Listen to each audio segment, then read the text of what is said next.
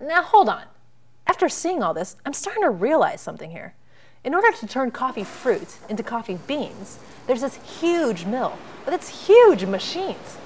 This place is loud, it's hot, and is using a lot of energy. In fact, the more I think about it, it suddenly hits me that it's more than just energy we're talking about here. Coffee has huge environmental costs. For example, at the mill, the ovens are powered by burning wood, which means that you gotta cut down lots of trees, and when the wood is burned, smoke pollution is given off into the air.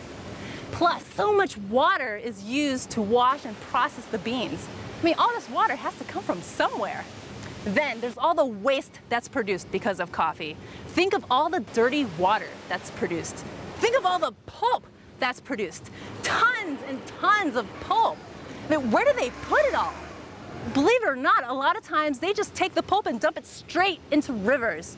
Can you imagine what would happen if there's tons of rotten, slimy fruit flowing down a river, getting into drinking water? I mean, talk about toxic water pollution. Then there's the farms themselves. Did you ever think about the land that the coffee farms are sitting on? Because it wasn't always farmland. I mean, before the farms came around, these hills were covered with thick forest. And when those forests were cut down to make room for these farms, all of the rich biodiversity, the animals, the plants, and the bugs wiped out. Then there's all the stuff used for farming itself. Think about it. There's fertilizers, fungicides, pesticides, herbicides.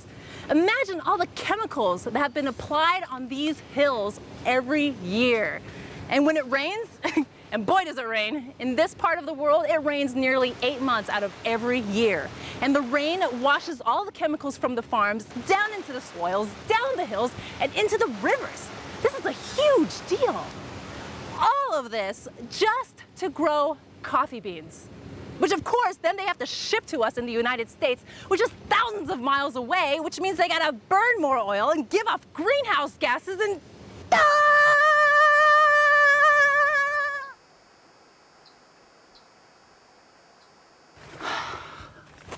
Okay, the fact of the matter is everything we ever use or make or grow has environmental impacts. It's something we've got to acknowledge and something we've got to deal with. Now I know it's hard to think about these kinds of things, but just because we ignore it doesn't mean it goes away.